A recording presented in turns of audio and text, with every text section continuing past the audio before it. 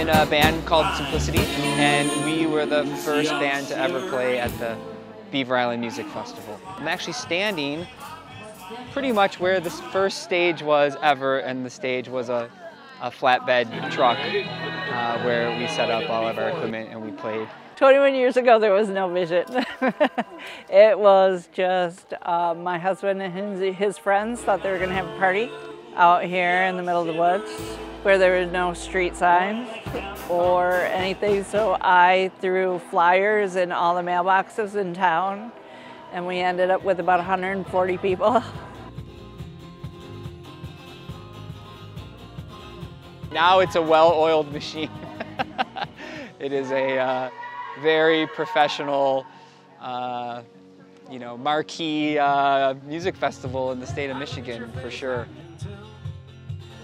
No internet here, barely any cell service, so people tend to put their gadgets down for the weekend, and that's really something that doesn't happen very often these days.